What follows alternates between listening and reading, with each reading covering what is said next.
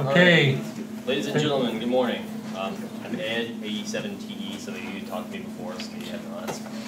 I'm here today to talk about electron tubes. So why am I talking about electron tubes? You can get a bag full of IRF 510s and build yourself a transmitter. And IRF 510s are much more inexpensive than tubes. Some people, there's a nostalgia factor about tubes. Some people like that they're simple. With an IRF 510 transmitter, I have to put in a safety network to make sure high SWR doesn't blow the finals, which it'll do in a second. Tubes have a little more leeway. They're a little more sturdy electrically. They can survive momentary overloads. It's easier way to get a lot of high power. You have two, someone said 400 tubes. I think that was what they were. I don't remember exactly what the guy's website said, but 2 tubes get you 1,500 watts. With a IRF 510 transmitter, you need like a bank of 16, combiner, transformer, heat sink, overage protection, so forth. Next slide, please. So I'm going to cover mainly tube safeties, do's and don'ts. Tubes are different than transistors in solid state, and they have to be treated with respect. Fundamentals, how they work, tubes and audio. A lot of people that are in the hi-fi community like to use tubes because they feel that they have a better, more pure sound, warmer, more musical. There's a million different words that people use to describe the tube sound. But as for the radio, tubes can be used in the receiving sections and tweaked to be a good receiver amplifier. Tubes and transmitting. Again, I said that a tube transmitter is much more simple than a solid state transmitter. There's a lot less parts. You can get a higher power with less circuit complexity. Tubes and receiving. They used to make a bunch of tube receivers that were all tubes, not so much anymore because they can do that with a solid state. They don't need the high power and the benefits of tubes. I was working on a 7-tube receiver project for a while, but that's kind of fallen to the wayside. Question, graphs, and complaints. If anyone brought any rotten tomatoes, that would be the time to throw them. Next slide, please. Okay. A lot of the older radios use 90 volts to operate. The farm radios, they charge a battery, a big battery about the size of a brick. And 90 volts is good for small receivers and low output power. The tubes need a higher charge to operate because you're sucking electrons through a vacuum. Transmitters, on the other hand, use a lot more voltage. 300 volts for a small one-tube transmitter up to 3,000 volts for something like this monstrosity you see in the background. You have to treat these voltages with respect because when you touch them, they're very seldom is there a second chance.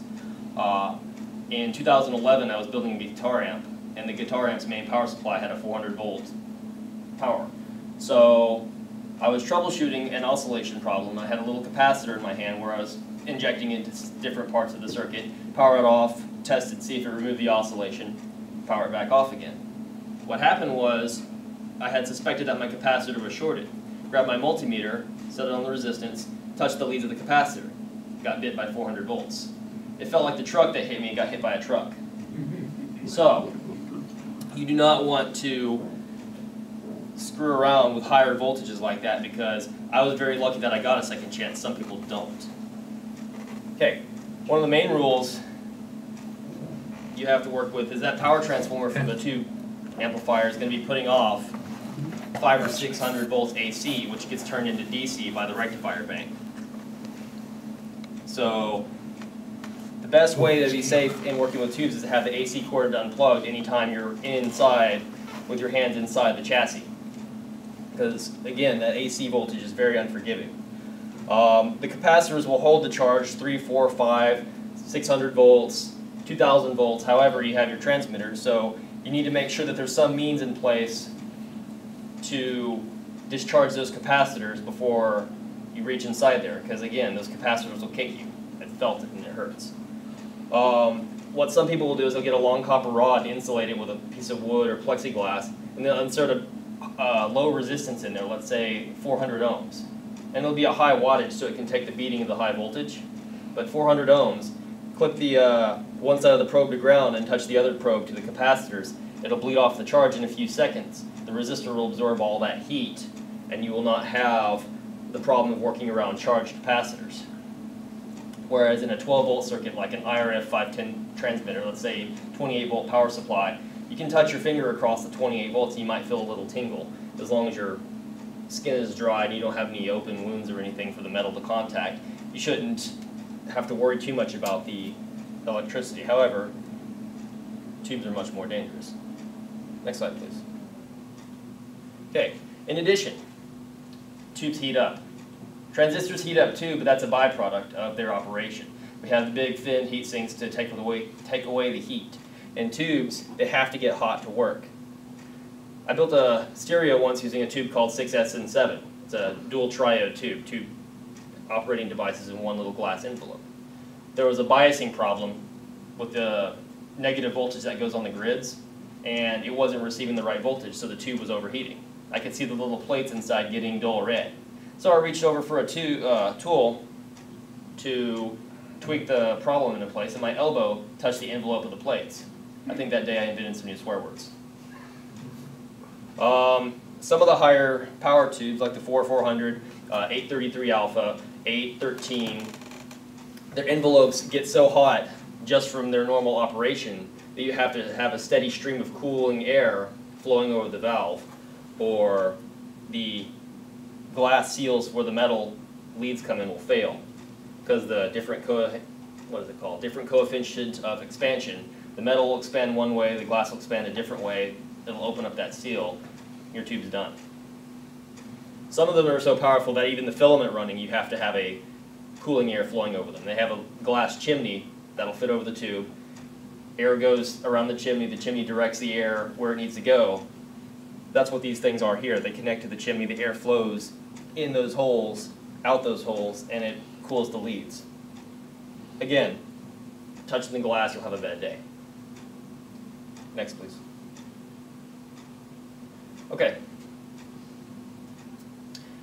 Tube transformers are heavy. Tubes themselves are not so much.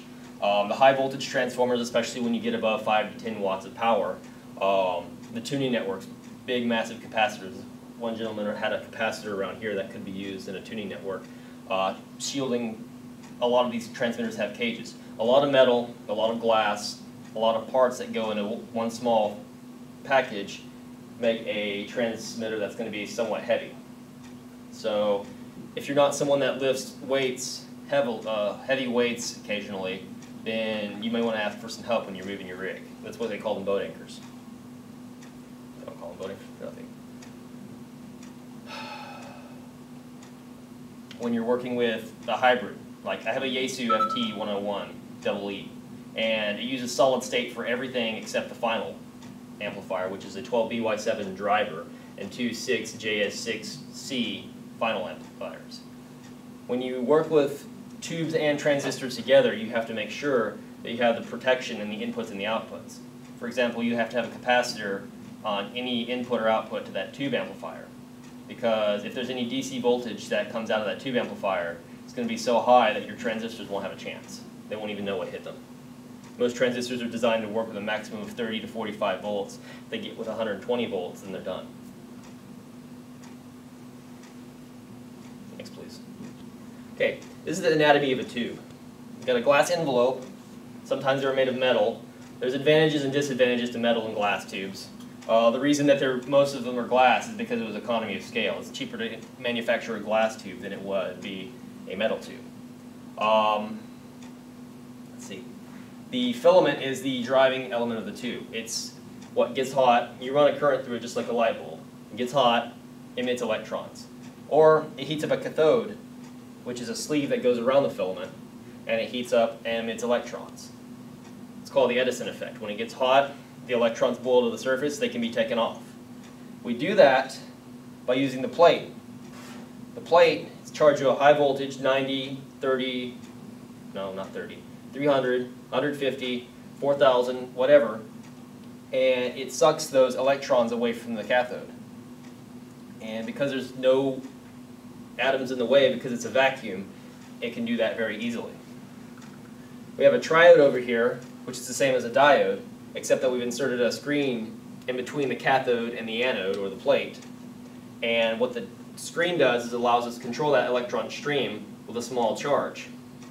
if you put a negative charge on the screen, it'll put a field around those wires, and that field will cut off the stream of electrons. If you put a high enough negative voltage on there, it'll cut it off completely.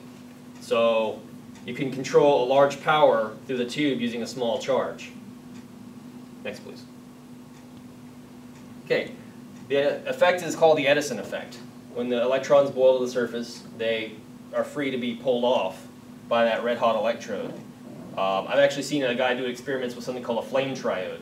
Instead of having a glass envelope with a vacuum, he sits there with a torch and heats up an end of a paper clip. Then he puts another paper clip next to it, and it's charged to, I think, 400 volts. And he's got a little current meter, and he shows that current is flowing from the red-hot paper clip to the charged paper clip, and the current's actually flowing through the fire. They used to call these the different supply voltages. We really have gotten away from that with our transistor circuitry, but the A supply is the heater voltage. Heats up the tubes. A lot of current, low voltage. I've used tubes as low as 2.5 volts. I've used tubes as high as 12, 15 volts. In the TV era, you'd have a lot of tubes with weird voltages because they put them in strings, and the voltages would have to all add up to 120. But most tubes you see are 6 or 12 volts to heat them up at various currents. The B supply is what we call the high voltage supply. Receivers 150 to 200 volts. You don't need a whole lot because you're not getting a lot of power. You're just taking the energy from the air, amplifying it, and then driving a speaker with it. Transmitters more because I think, say, a 6146 Bravo would take 700 volts to get the full 100 watts out of the pair. So you need a lot of voltage because you're basically pulling electrons out of a red-hot cathode, but it doesn't take a lot of current because only so much current can flow through that vacuum. The C supply, they call this the bias voltage, is the voltage that you put on the grid, and the grid will control that current. That's not the signal coming into the grid, that's going to be the standing DC voltage on the grid that will control, like set the bias point. And once you have that bias point, you can set how the tube operates. Next slide, please. Okay. Diodes just have the plate and the cathode, and they can be used to rectify, and they can also be used to detect radio signals. Basically, if you have the red-hot cathode in there, you can increase the plate voltage, and the cathode will just put out more and more electrons until it gets to another point, which is pretty much called saturation. And saturation is when the cathode can't put any more electrons out, no matter how much more you increase the voltage. And again, they have a heating filament, which is the directly heated cathode, which is the tungsten wire that's in there is the radiating or the emitting element. And the indirectly heated filament is where the tungsten wire heats a cathode, which is a sleeve, and it's got some sort of coating on it that makes the emissive properties of the sleeve higher. Basically, it can put out more current without as much power being put into it. When they put the screen grid in between the cathode and the plate, they created a triode. These work like JFETs. If anyone's ever built a circuit with an NPF 102, like a simple preamplifier or so forth, JFETs work pretty much like triodes. Kind of a mix between triodes and pentodes. But you have the grid, which is charged to a negative voltage. It takes very little to no power from the circuit that drives it. So that's how you can make such efficient receivers, because it takes very little power from the resonant tank that's tuning your station. Okay, then they put in another screen grid and they call it a tetrode. Tetrode means that there's 4 elements. Screen grid doesn't have an AC signal on it. Screen grid is charged to a high voltage near what the plate voltage is charged to. What this does is it accelerates the electron field that comes from the cathode to the plate, so you get a lot more power gain out of the same tube, because that screen grid is basically accelerating the electrons. So you drive the first screen grid, and then you charge the second screen grid. Next, please. Okay, secondary emission happened because the screen grid was accelerating the electrons so fast that the electrons would hit the plate and bounce off and be sucked back into the screen. This would cause the screen to heat up. The screen got hotter and hotter, it would do this more and more until eventually the tube would just burn out. The screen would physically melt. It would lower the gain, and also there was something called the negative resistance region too, where if you had a higher plate voltage, it would, what is the word I'm thinking of? A higher plate voltage would result in a lower current.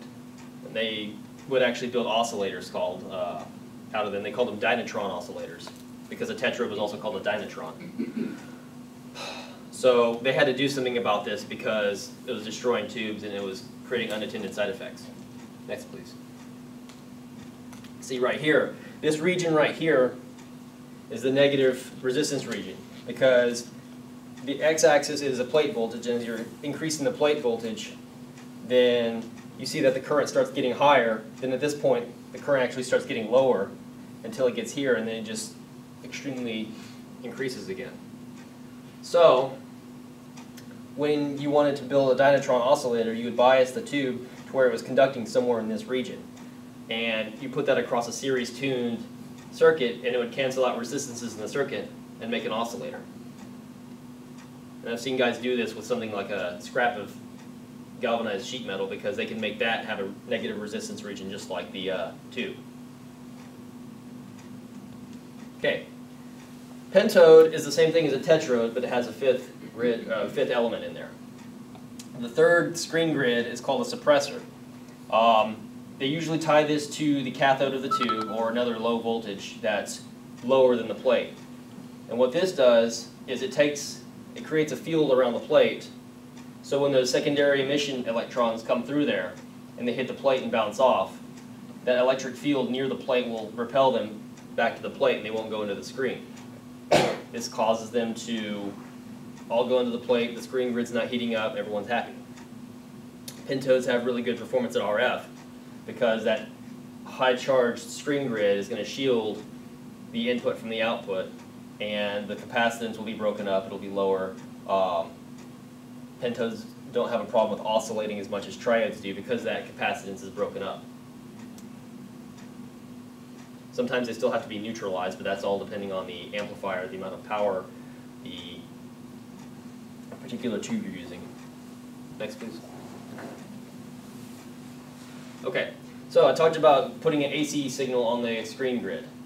First grid will control the conduction of the tube. It's the closest to the cathode, its field has the most effect on the electron stream. So that's where we want to put our AC voltage. Basically what it does is it turns on and off the stream that goes to the tube, and it'll impose that AC signal on the plate, but at a higher amplitude. So you're basically taking a voltage and turning it into a current change. Then what we have to do to actually turn that current change back into a usable signal is put something between the tube and the power supply. For audio, usually we use a resistor. For RF, it's usually a coil of some sort. Sometimes they tune it to a certain frequency, sometimes they don't. And the coil, or the resistor, will turn that changing current to a changing voltage. So if I put 2 millivolts onto the grid of that tube, then I might say 15 volts out at the plate. So, next please. Okay, we have amplification factor. Amplification factor is something like the raw gain. Under ideal conditions, this is the maximum gain that particular tube will have. The problem is we can never take that value and just say, oh, well, that's the gain of the tube.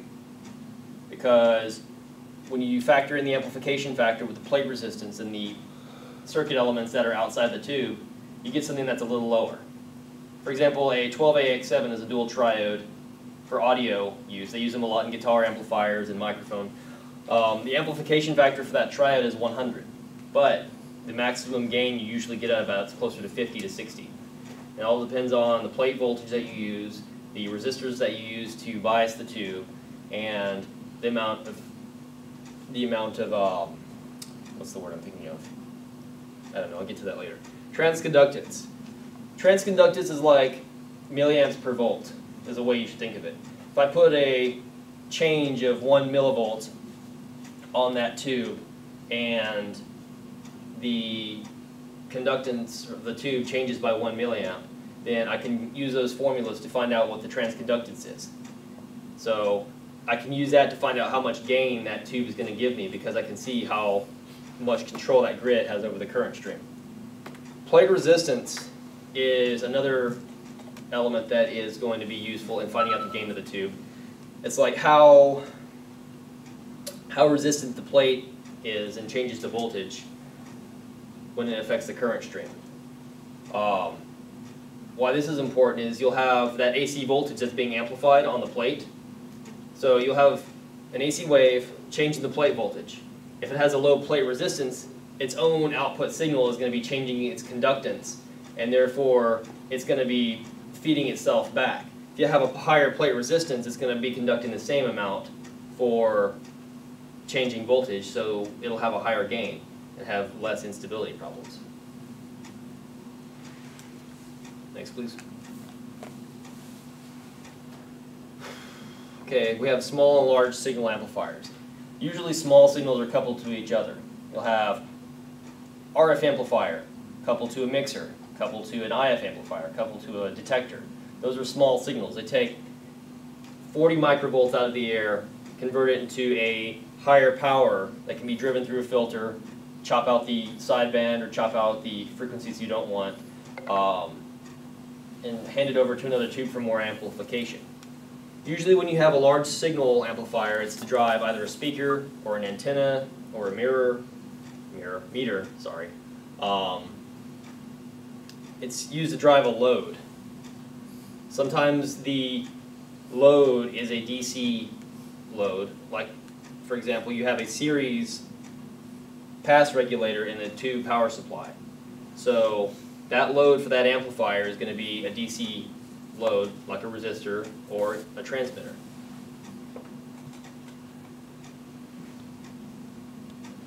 So tubes and audio. Again, a lot of audiophiles think that tubes have a sound that can't be reproduced by transistors and ICs. Whether it is or not, it's not really part of this discussion. Some people feel, and they're entitled to feel whichever they want. Audio range is 20 to 20,000 hertz for hi-fi uses. That's most people, especially when you're older than about the age of 18, you can't hear up into the upper region around 20,000 hertz. I've tested my own hearing. I can't hear higher than about 14,000 hertz. Now, for radio use, you really only care about this range here, because most of the information in the human voice is carried in the range below 5,000 hertz, and even then, most of it's not in the upper range. I'd say 90% of it's below 2,500 hertz. So we can chop the bandwidth down a lot more with audio amplifiers used for receivers. Most of the stages for like in a receiver, most of the lower level stages will be conducted with RC coupling. In other words, there'll be a plate resistor that will develop the voltage, and the capacitor will connect it to the next stage. They used to use transformers in the very early tube designs, but the tube designs that were, let's say, 1930s, they used them because capacitors were actually more expensive than coils and transformers at that time. Now we don't do that so much because transformers are larger, heavier, they cost more, and their frequency response is not as good. Although if you use a transformer coupled amplifier, you'll get better efficiency out of it because the tube's putting all of its power into the transformer.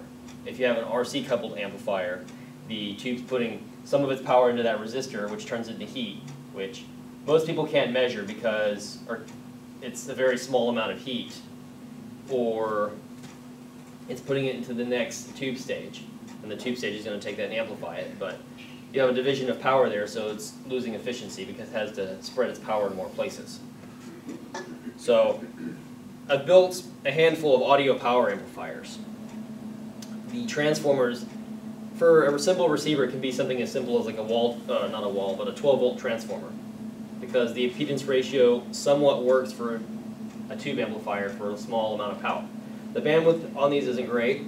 You get maybe 100, 150, 200 hertz at the bottom end to about 3,000 hertz on the top end. They weren't designed to be used for audio, but we can use it for audio. The ones that are designed for hi-fi have a special winding in them they sort of crisscross the windings between the primary and the secondary, whereas on a power transformer they just have primary in a big wad and secondary in a big wad, and they're both separated by a plastic block. And the interleaving of the windings causes the frequency response to extend all up into, some of them are quoted at 35,000 hertz. So, but they're also very expensive. I think they charge $500–600 a piece for them online. So unless you're one of those people that just absolutely has to have the best sound, you won't be buying one of those. Okay. So, here's my take on the audio situation.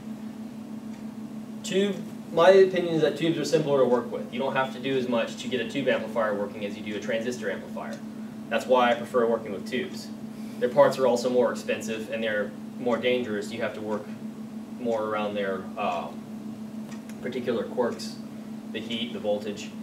That can make solid-state amplifiers, as it says here, they can make solid-state amplifiers better than tube amplifiers because certain elements in the tube amplifiers limit the amount of distortion that you can get as the absolute bottom end, whereas a solid-state amplifier doesn't have those same limitations.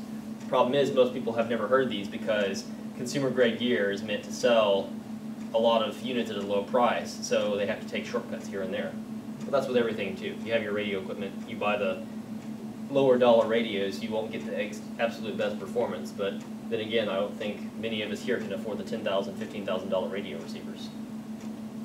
So, because a tube works differently than a transistor, be it a J-FET or a bipolar junction transistor, it has a different distortion pattern. If you run a sine wave into it that overdrives the tube stage, it's going to produce different levels of distortion. When I say distortion, I mean harmonic distortion. Whereas, say, I put in a 1 kilohertz signal, you'll see some energy at 2 kilohertz, some at 3, some at 4, so on. The amount of energy in the different frequencies of distortion is going to be less in some areas and more in other areas with a tube, and that causes the same signal to sound different. And the same distortion will measure as the same on a meter, but it'll sound different because it's grouped in different places. The only real way to tell is to look on a spectrum analyzer, which will show your 1 kilohertz main tone, and then 2 kilohertz first harmonic, 3 kilohertz, 4, so on. Some people like it, some people don't. It's really popular in guitar amplifiers because guitar aficionados can tell right away whether you're using a tube or a transistor amplifier. Next, please.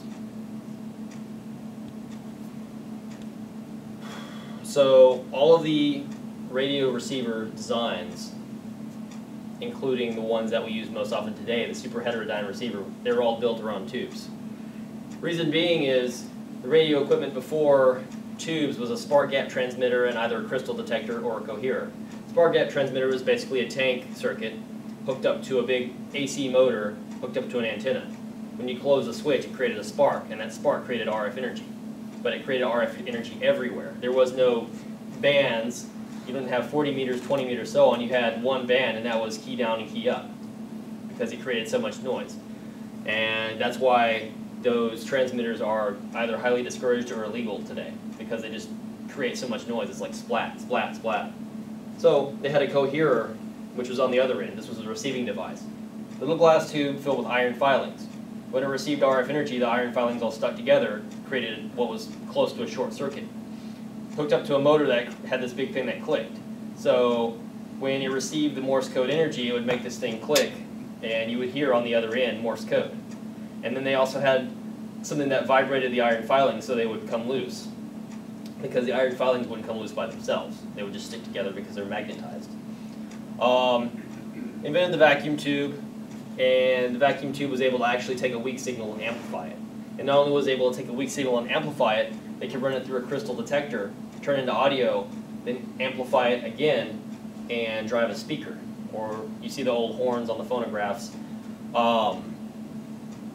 Most amateurs start out with the one-tube regenerative receiver because that's a very simple design. People still build those today. I built 100 of them.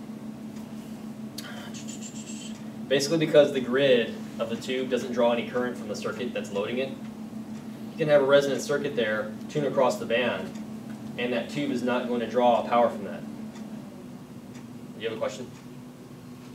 I saw someone raising their hand back there. So, let's see. What that does is because it does not draw power from that tuned circuit is still going to act sharp as if there's no load on it at all. So you'll get very much higher tuning from a tube receiver than you will from a transistor receiver or a diode receiver. Again, they invented the regenerative receiver, which is basically a tube that amplifies the signal and feeds its own output back to itself. And what that'll do is it'll cause it to increase gain over 1 million times or so, and you can hear weak signal just by tuning across the band and listening to it squeal and squeak and so forth as it amplifies itself.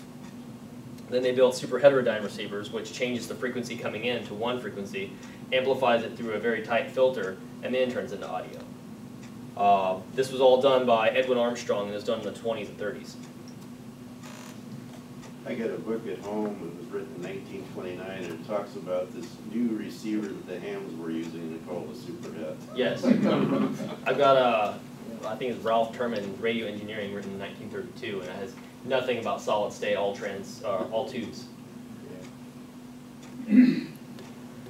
So the All-American 5 was a radio that everyone here has probably seen at some point. Little plastic or maybe even wood radios contain 5 tubes, no transformer. It hooked up right to the line, the AC line, and all the filaments were connected in series. And all the filaments added up to 110 volts. So it was like one big series circuit, and they would all heat up at the same time. Had a mixer, had a IF amplifier, a detector, a power amplifier, and a rectifier tube. Those are the 5 tubes. That's why they called it All-American 5. The reason it was a potentially deadly radio was because the AC line was often connected right to the case. So when you turn the radio on and you touch the case and you touch something that was grounded, you'd become part of that circuit and you'd probably shock yourself. So in the later ones, they actually isolated the AC voltage from the chassis, but it was isolated through a capacitor and a resistor. If either one of those components failed, it was still a death trap. So if you're ever working on one of those, which I'm sure some people in here have or want to, get an isolation transformer. Big, bulky transformer, be able to pass the current through there, but it won't be connected to ground. So if you touch the radio and then you touch the sink, there won't be a path because that radio is not referenced to ground. I still wouldn't touch it anyway, but. Takes all the fun out of life when you put it through an isolation transformer. Yes. And these was back before the days of polarized power plugs. Yes. So you could, if you plugged it in one way, you'd be okay. If you plugged it in upside down. Yep. Depending on what the switch was. Because they always put the switch in the negative ground, in the neutral line. Yep. So if you turn it on, the chassis was hot when it was on. If you turn it off, the chassis was hot when it was off. They were fun. Didn't bother. I never got affected by them. I used to know an aircraft electrician who would test for power on a plane, lick his fingers and stick them up in the airplane and see if there was power. Well, regular electricians used to do that. Yep. A lot of my old mentors from my tube group online, they say that they're saying it's like they were more immune to electricity back then, or it didn't affect them as much, which I think is true, because human body resistance is only low enough to be a serious danger in certain situations, but as a catch-all, they just tell everyone to avoid it because it's hard to tell when your resistance is low enough to cause you serious damage by the power line. So, again, tube receivers are bulky, they contain heavy metal chassis, tuning elements. I've got a tombstone receiver that I've been working on for the past couple of years, and it's about 19 inches high and 14 inches wide, and the capacitor is much larger than a regular tuning capacitor like the one that's sitting over there in that bin. I think everyone here has seen it. And there's 8 tubes and they're about the size of Coke bottles. So tube receivers, tube equipment in general is not meant for compactness and portability. It can be done, but it's not meant for it. Plus, because there's so many special construction parts, they cost a lot more. Back in the day when tubes were still being manufactured, you could buy them in bins at the store. You could get this stuff cheap on magazines all the time because they were made for tube receivers. Now that everything's miniaturized, transistors, solid surface mount devices, It's very, very hard to get this old stuff that's mechanical and meant for design with tubes. And that's a pain because a lot of this stuff is easier to use and design with. People still build AM, FM, shortwave amateur receivers with tubes. You know, it's a nostalgia factor, it's fun, it's something that you can actually do. It's hard to make a circuit board in your garage that has SMT components splattered all over it, whereas more people can take a drill press, drill into a chassis, put it in tube sockets, solder some wires in, and have a radio receiver that'll output signals from the air. Next, please. Okay. So, with normal transistors and normal circuitry, you can get about 200 watts at a transmitter. That's without resorting to special circuitry, special safety devices, big banks of transistors. I've seen RF transistors that can put out 100 watts per pair, but the problem with those is they cost about $50 a piece. So it's going to be expensive no matter what. Then you have to heat sink them. Then you have to protect them from SWR and so forth. If you hook up a single 813 to a transmitting circuit and give it the right voltage and current, it can give you about, I think, 75 to 150 watts by itself, just one 813. And it's a lot less complicated because instead of having a complicated matching network, ferrite blocks, you just have a pi network, two capacitors and an inductor that you can switch to tune the tube stage to a load. And the pi network also acts as a filter because when you tune that tube stage to the load, it tunes it for that frequency only.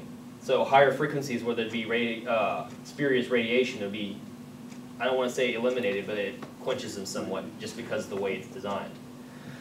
Some of the higher power tubes, like 4 1000A, a bank of 3 500s, they can generate the legal limit with a few tubes. The trade-off is that you have to build a power supply for it that's capable of putting out 2,000, 3,000 volts, which, if you're careful and you're ready to do that project, you will put it in a case that is going to protect the user from those voltages. Because you're not going to just, I'll put it on a big piece of plywood where the wires are exposed. It's 3,000 volts, and when you touch 3,000 volts, there is no second chance. Next, please. Okay. The older technology just used a single tank. In the plate of the final, there'd be a big coil made of big, heavy gauge wire, and there'd be a capacitor across it. And on that coil, there'd be a link, which would be another couple of turns not connected to the wire. And that would take the energy radiating in that tank and drive the antenna with it. The way to tune these is you'd sit there and watch the current meter for the final amplifier, and you'd tune that capacitor until you saw the current dip.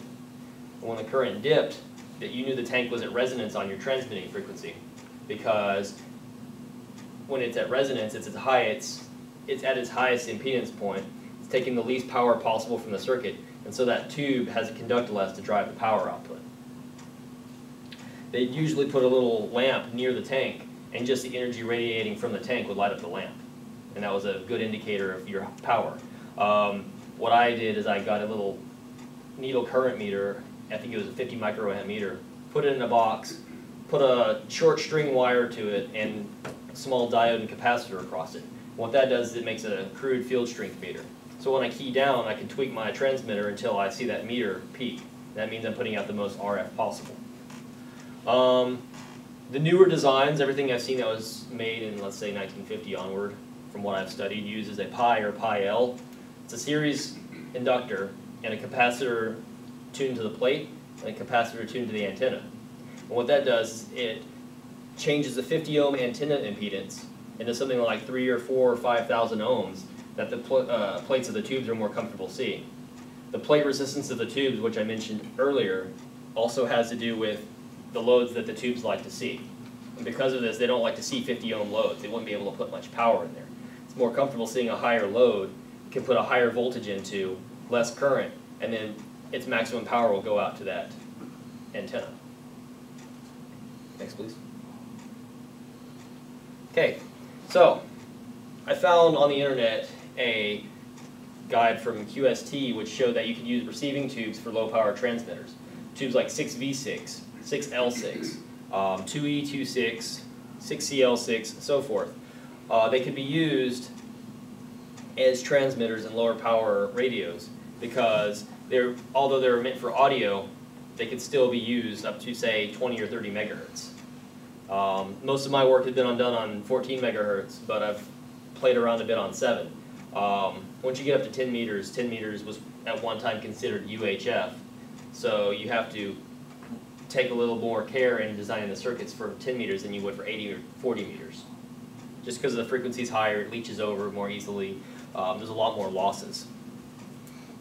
A lot of ham transmitters, including my FT101, use sweep tubes. These are high-power tubes that were used in TVs to control the movement of the beam across the TV screen. And they're designed to where the plate will charge to a lower voltage, like say 200 volts by 600, but it'll still have an appreciable amount of current.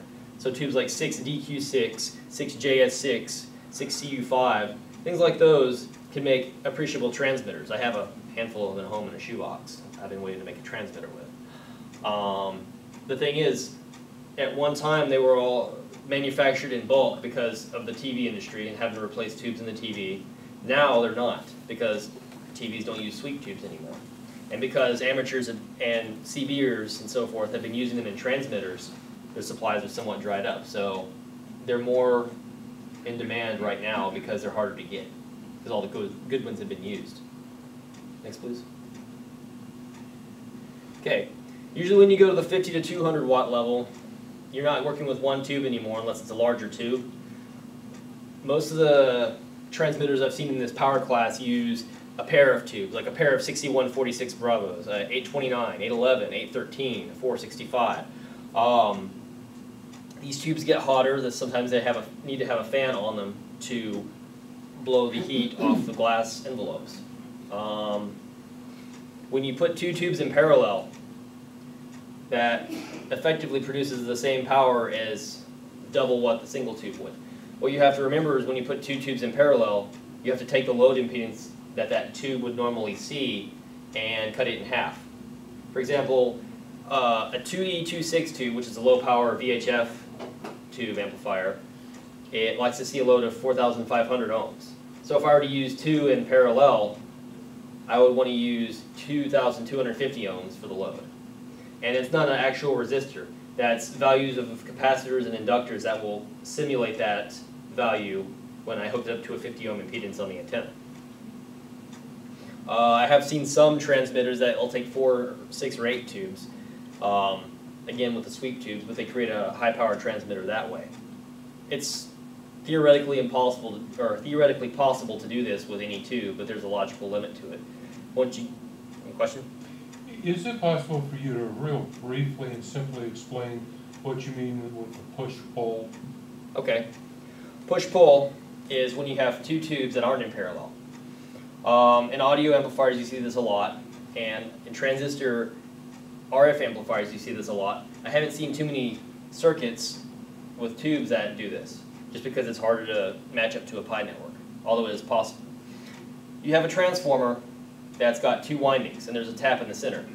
Voltage goes to the tap, and each of the ends of the windings will go to the plates of the tubes. And the tubes are fed out of phase.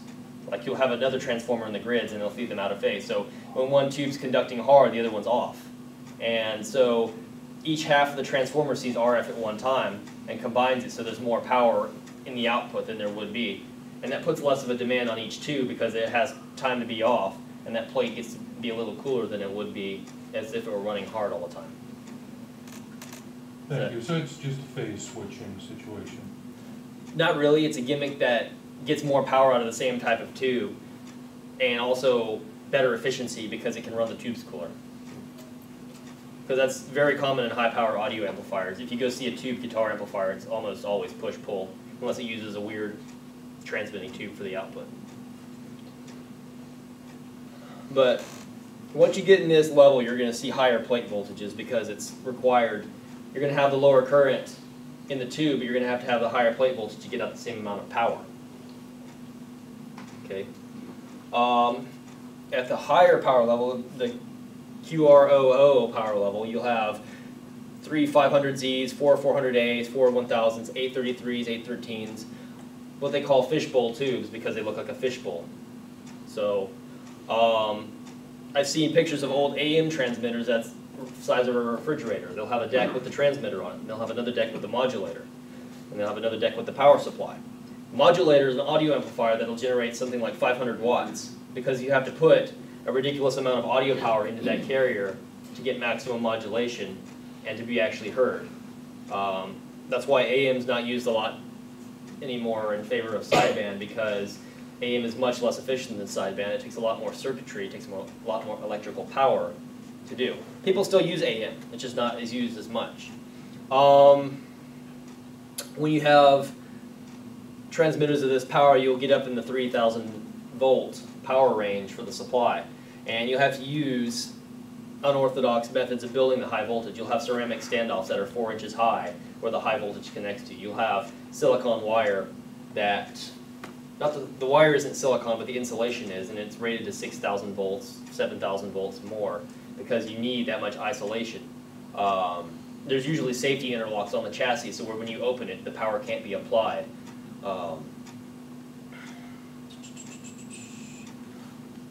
So linear amplifiers that work for CW and SSB, they don't have to have that big modulator deck, and they don't have to have all that ridiculously expensive power supply components, because the modulation is done in a different way, and it makes better use of the electrical power it's given. So you'll see a linear amplifier that might be the size of a microwave. It'll have a couple of fishbowl tubes in there, but it won't take up a whole refrigerator-sized space in your ham shack. With my FT101EE, they sold a companion linear that used a couple of tetrodes for 1,000 watts, I believe, and it was about the size of a large microwave, about maybe 24 inches wide by 18 inches high. A big box, but not as big as a refrigerator. And a lot of times when people build stuff like this, they build it themselves rather than buy it. Although they still do buy it.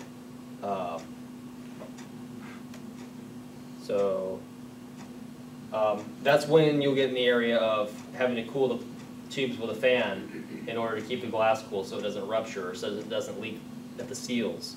A lot of them is just when you turn on the filament, the tube will get so hot by itself that you don't even have to turn on the plate supply, and it'll get hot enough to rupture the glass. Next, please. Okay, so tubes in general, but especially transmitting tubes, are fragile mechanically. It's a glass envelope. If you drop it, if you hit it with something hard, if something falls on it, then it could damage the tube. It's a lot more substantial in electrical situations because a transistor is a tiny silicon chip on a die. And the tiny silicon chip doesn't have as much thermal inertia as the huge metal plate inside the tube. So a momentary overload might drive that silicon die to 500–600 degrees in a second and kill it. Your transistor's dead. But if you have a tube, it takes that much more power to turn that plate into a higher temperature, so the tube can survive more overloads. I'm not saying that tubes are immune to SWR and other overloads, because they're not, but when you overdrive a tube, instead of melting the silicon die, sometimes the elements inside will arc over, which may or may not destroy the tube. So if it's a momentary thing, you hear the little clicking once and then you automatically take the key off and you investigate the problem, it's possible that your tube could still be good. But usually once the transistors have seen a side of damage, they don't survive, and there's nothing you can do except replace the whole transistor bank.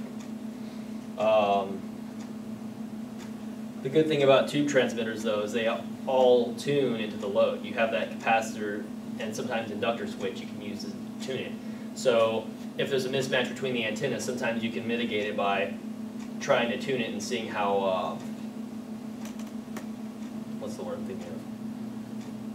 Adjusting for the mismatch. Whereas in a transistor, you have to use an external tuner to tune the antenna, because the transistor amplifiers usually just have a big ferrite block which matches the transistors to the output, and that's it. Next, please. Suppose that's it. This is a transmitter made of 4 833A tubes. By itself, it's capable of 300 to 500 watts of RF power in a bank of 4 of them. They'll probably use these two as the RF amplifier These two is the modulator. These metal rods right here connect to the tube electrodes, and they have fins on them that act as heat sinks, so it draws the heat out of the tube and away. Because the tube operates on heat, but if it operates on too much heat, it will mechanically fail. So you have to manage the heat with the tube. So questions? Comments? Rotten tomatoes? Complaints? Yes? What is the availability of tubes other than the high output transmitting tubes these days? There are plenty of sites that sell vacuum tubes.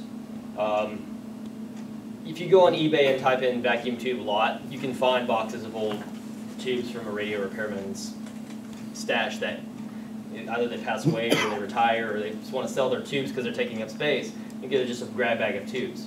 There are sites online that sell tubes that are known as new old stock because in the 50s and 60s, the tubes were at the peak of their technology, and the transistor was invented in the course of a few years. Tubes were obsolete.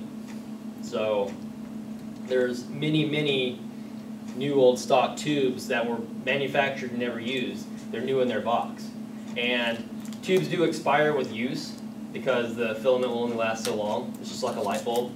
But the shelf life of the tubes is indefinite. It's a glass bottle with metal parts inside. So if you don't use the tube, theoretically they could last forever. I've opened up tubes that were, or boxes of tubes that were 60 years old, looked inside, and the copper contacts inside the tube were still bright and shiny and new. They don't have air to oxidize them, so there's nothing that can get inside the tube and corrupt the parts. There's websites that sell new old stock tubes, and there are some websites that sell brand new tubes. Mainly the tubes that are made today are audio tubes, 12AX7, 12AU7, EL34.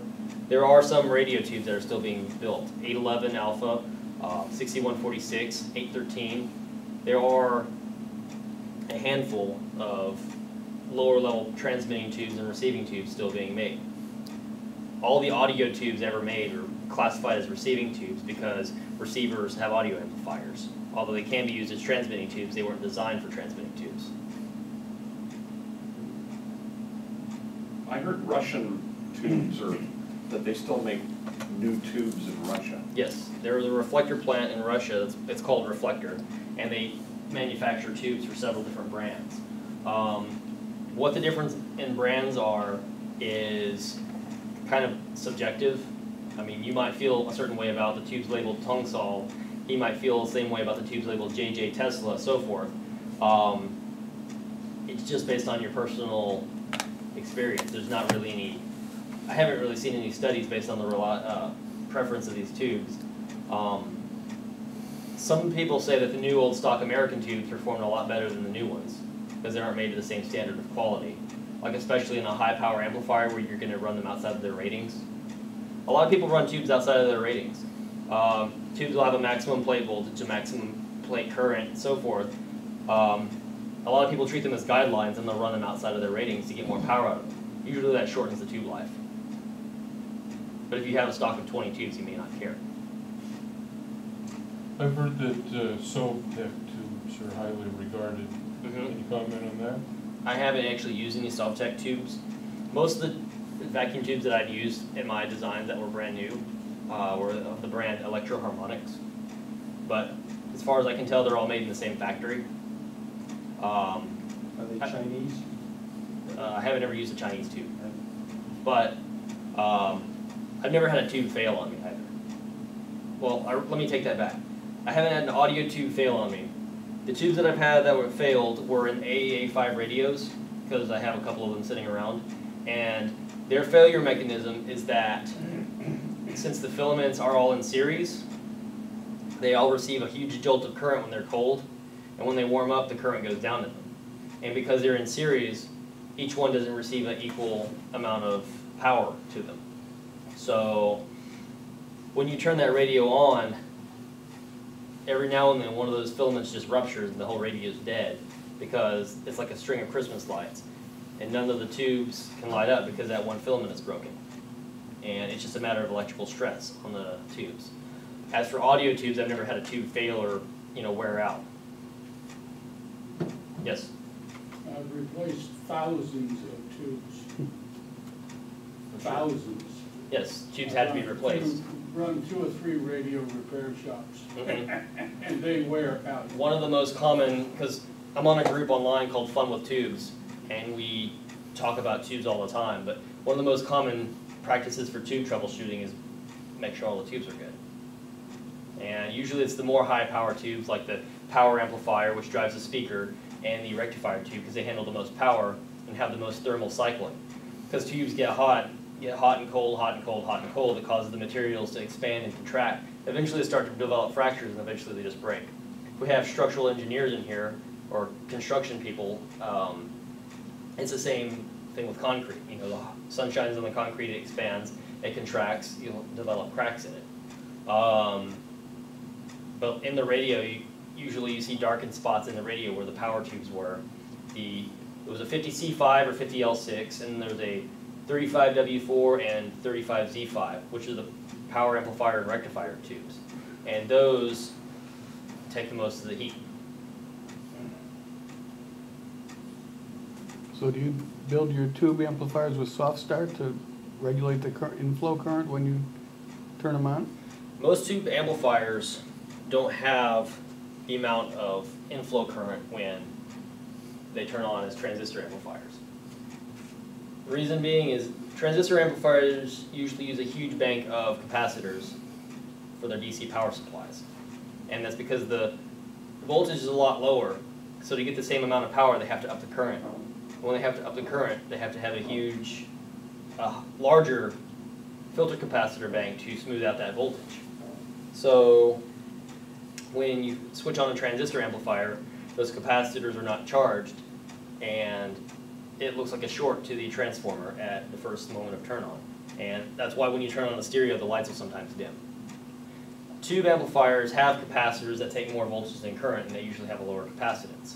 I have never seen a 4,000 microfarad capacitor rated at 500 volts. I'm sure they exist, but I've never seen one. When the tube amplifier is turned on, all the tubes are cold. So when the tungsten filaments see that current, they see it for a brief second, and then they start to warm up, and there's no more, I don't want to say there's no more high current, but the current's at a more manageable level because the filaments are all warm.